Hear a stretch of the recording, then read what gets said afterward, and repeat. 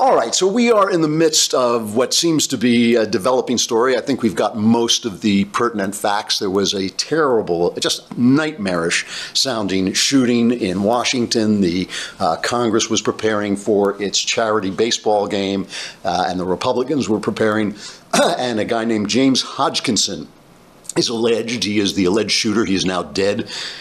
He's 66. He's from Illinois. He is a guy, you know, when they go on his social media, he's a guy who spouts a lot of left-wing rhetoric, kind of very, what would you say, cliched left-wing rhetoric. And he opened up with a rifle and shot Steve Scalise, who is the majority whip, the Republican whip.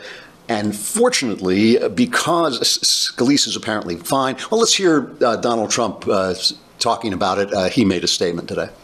Melania and I are grateful for their heroism and praying for the swift recovery of all victims. Congressman Scalise is a friend, and a very good friend. He's a patriot, and he's a fighter. He will recover from this assault. And Steve, I want you to know that you have the prayers not only of the entire city behind you, but of an entire nation and, frankly, the entire world.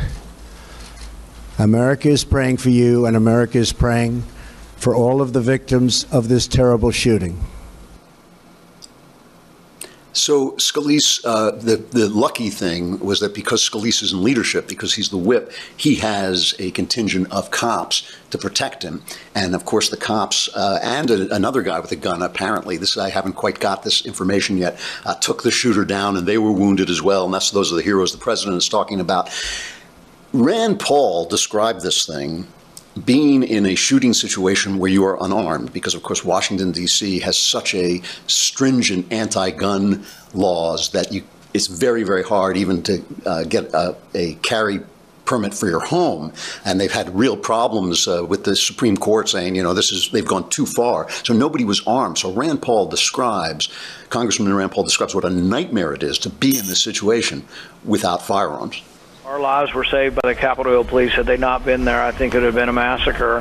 And you are completely helpless. And, you know, having no self-defense and no way to get to somebody, the field was basically a killing field. I mean, if you were to run out there while the shooter was still shooting, he would have shot anybody. He was shooting people as far away as right field. So, I mean, I think that's probably, 75 yards or so, and that's about where we were. I was lucky to be that far away, but he's still shooting people 75 yards away, and there's no stopping, and it appeared as if after a while that he might have been advancing, and had the Capitol Hill Police not been there, he could have walked around the field and just shot everybody. Your only chance would have been to run, and so at some point we decided escape was really the only option, and we did have a route of escape.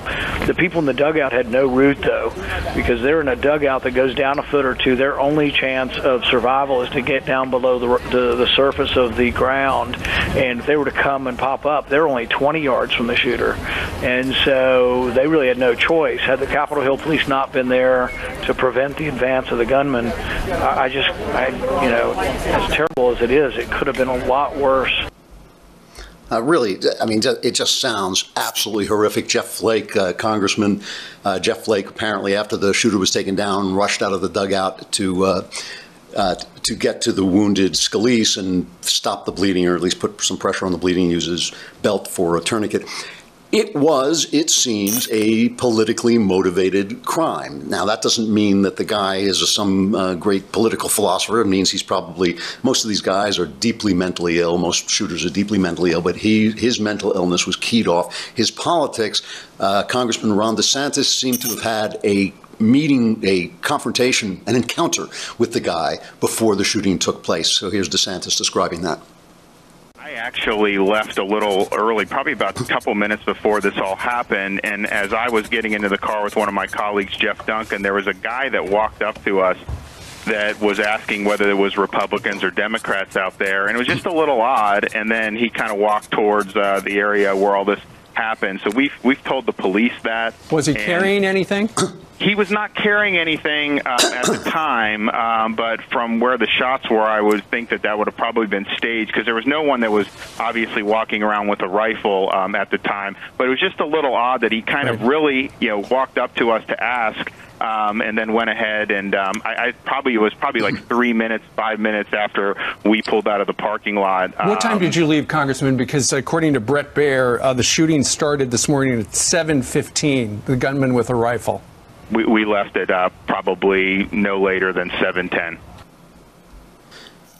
So he just got out of there before the thing opened. I mean, the whole thing just sounds like a nightmare. Now, I know what you're wondering. Yesterday, I was talking about the Julius Caesar in Central Park, where Julius Caesar is dressed up as Donald Trump, and every night, courtesy of the funding from the New York Times and courtesy of funding from Time Warner, the owners of CNN, every night the audience stands up and cheers to the sight of Donald Trump being knifed to death. And you're wondering if I'm going to blame this shooting on them, and am I going to blame it on Kathy Griffin for holding up the severed head of Donald Trump and all the people who have been talking about Donald Trump at the level of rhetoric that they've been talking about. And I'm not. And there's one very specific reason that I'm not going to do that. And the reason is I don't work for CNN, and I don't work for the New York Times, and I don't work for the ABC, and I don't work for the left-wing media that does this all the time. We only have to go back. I mean, you could go back to John F. Kennedy and the whole fact that they covered up. They spent 20 years, 30 years, 40 years covering up the fact that Kennedy was a Cold Warrior killed by a communist. But let's not go back that far. Let's just go back to 2011 when Gabby Giffords, a congresswoman, was shot in a terrible incident in Arizona. I want to start just reminding you, because it's not enough for me to talk about it. I want to play some of this stuff from that time. But first I want to start by playing a friend. The shooter's name was Jared Loughner, and he was, like all these guys, a crackpot. And I hesitate to call him schizophrenic, though that's technically what he had. And the only reason I hesitate to do that is most schizophrenics, it's a tormenting, terrible disease. And most schizophrenics are incredibly, are peaceful and never cause harm. So I don't want to demonize them, but it's some kind of, people do this stuff almost always because they are mentally ill. Almost always. It's because they're mentally ill, especially in America, where we're really not dealing, thank God, with the kinds of things that need to be stopped with a gun. But let's just play. Here is Jared Loughner's buddy who is talking about his motivation. This is cut 2. He did not watch TV. He disliked the news. He didn't listen to political radio. He didn't take sides. He wasn't on the left. He wasn't on the right. Okay. And here is a montage from Reason TV of the incredible barrage of rhetoric against Sarah Palin and other right-wing commentators, other people who made comments that could be construed as violent. Sarah Palin had put a rifle sight over, among others, Gabby Giffords' area that she was the congresswoman over, saying we've got to target these areas and take them over. And this was blamed. The sheriff in Arizona blamed Sarah Palin, blamed other Republican candidates, and the news just ran with it. Here is a montage, a selection. Party has treated this tragedy in a reprehensible way. They claim their rhetoric has nothing to do with the shooting. A lot of his political philosophy was anti-government. He had picked up some of the extreme right position. It's sprinkled with things anti-government. Seeing the government as an enemy. What's been the role of talk radio in fueling the heated language? Wouldn't you be smiling too if you had the entire Democrat Party running interference for you? To try to inflame the public on a daily basis, 24 hours a day, 7 days a week. It does impact people who may have a mental problem. Palin, Beck, Sharon Engel, and the rest got their first target. Glenn Beck himself has been responsible for 3 thwarted assassination attempts this year. Glenn Beck, who obsesses nearly as strangely as this Mr. Loughner did about gold and debt. The books you mentioned, there's a theme that runs through all of them, particularly the Ayn Rand book, the idea of the individual against the state. They refuse to stop calling it a jobs-killing health care repeal. The right wing loves the go-to rhetoric for them is, wouldn't it be fun to kill the people we decide?